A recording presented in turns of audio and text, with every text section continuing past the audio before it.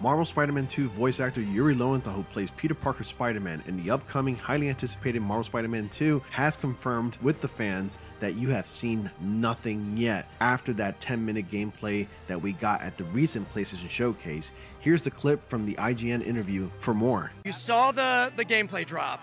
Some of you said, oh, they showed too much.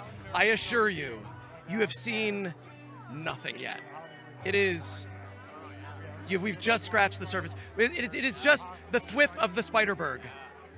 If I may coin that. You may. There's just so much to expect from Marvel Spider-Man 2, and the fact that people are reacting this way and think that we've been shown way too much is beyond me. Don't worry, I'm sure Insomniac Games is not going to spoil much for us anyways, and besides, for all we know, they could end up changing this a little bit once we get the final product. Please be sure to like, comment, and subscribe for more shorts like this.